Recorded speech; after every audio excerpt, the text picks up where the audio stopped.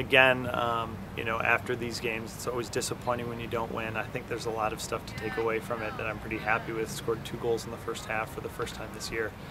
We created a bunch of chances.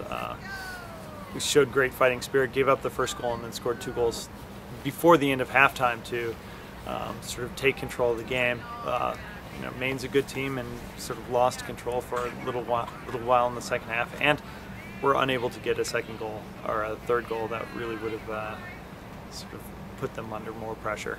Again, it's easy to take away positives, but the hard part for us is, you know, we need to win. We need to translate stuff into wins. So, you know, looking forward to playing Friday at Harvard, and then Quinnipiac on Sunday, and then we get into the A10. So we're running out of time to sort of sort things out.